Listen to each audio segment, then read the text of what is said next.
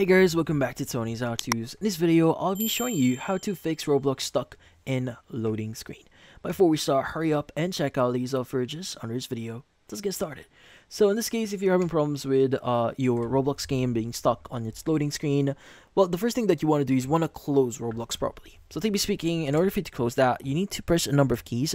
So we need to bring up, in this case, our task manager. So you want to press Control Shift Escape on your keyboard at the same time. Now from here, what we need to do is you want to look for something similar to Roblox. Now usually it's going to be under the R section.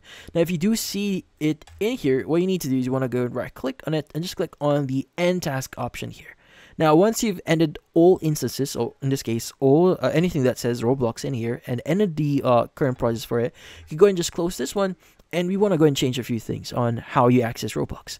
So first things first, you want to go to search here, just type in Roblox, and you should see the Roblox player here. You want to go and right click on it, and you want to go and choose the open file location.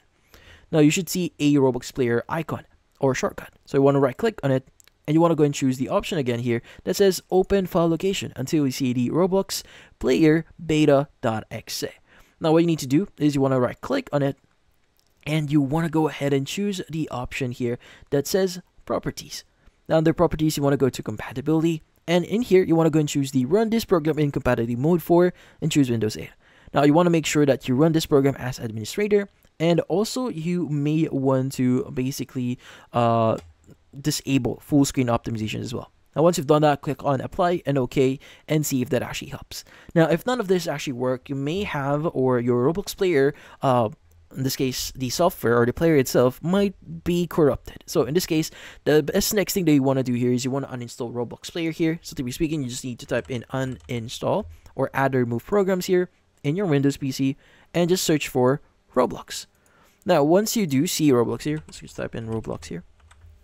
You want to go and click on the three dot option here and click on uninstall. And once you've uninstalled this, reinstall it again and see if that actually helps.